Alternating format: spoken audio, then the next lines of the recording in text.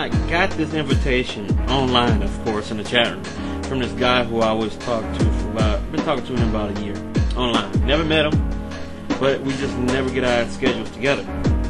So he decided that he wants to go ahead and meet today, and I went, well, my wife is about 200 miles away. She won't be back till later tonight. I'll be at work by the time she gets back.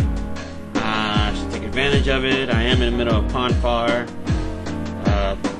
Star Trek people get that joke, pond fire.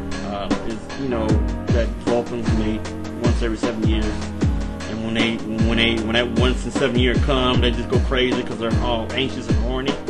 Pond fire. So basically, I'm in pond fire, and I'm very anxious and horny.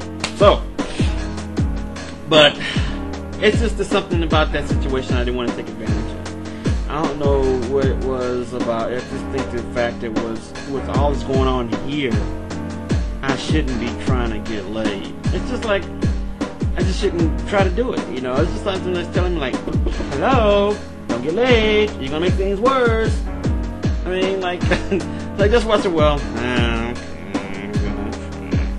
okay, So that's why I turned it down. I mean, pretty much. I mean, he's ready to go. That and what we get offered as T-girls, we get no respect.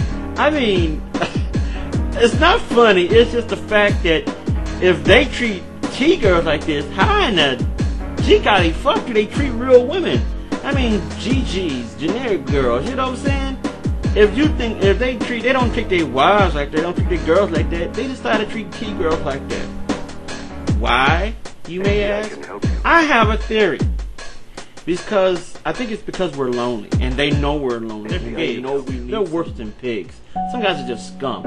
I mean, there are some guys that are really nice, that'll really go out for you, but it's just some guys that just treat you. Mostly it's T-girls, like they just like a bed, they just lay on them. And I was like, I'm not having that. Okay. I mean, it's not like I couldn't go ahead. I'm just tired. I had a long day at work. I went to sleep yet. I've been up like 16 hours because I want to dress, because I gotta feel good. I gotta feel like myself, not like D. You never talk to yourself in third person.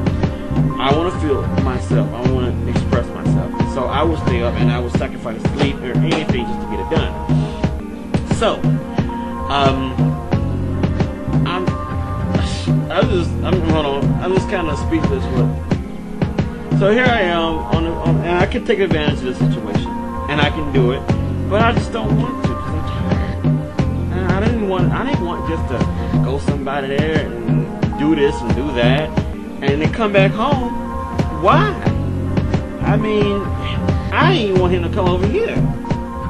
The thought of him coming over never entered my mind. I can tell you honestly, it didn't, not once. Because number one, I'm not gonna have him come over here. Number two, that's just not the way I am. And this is rude, disrespectful.